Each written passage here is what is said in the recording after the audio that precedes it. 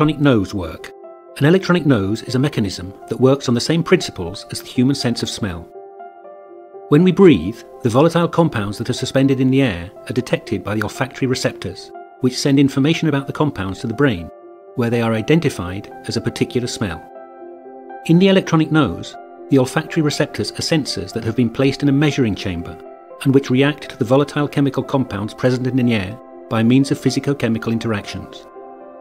These interactions bring about a change in the properties of the sensors. The signal they send does not go to the brain.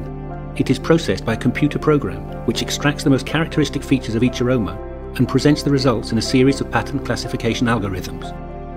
These artificial olfactory instruments have become small, economic and reliable solutions that have an increasing number of applications for detecting diseases by analysing the breath, measuring toxic gases, or determining whether food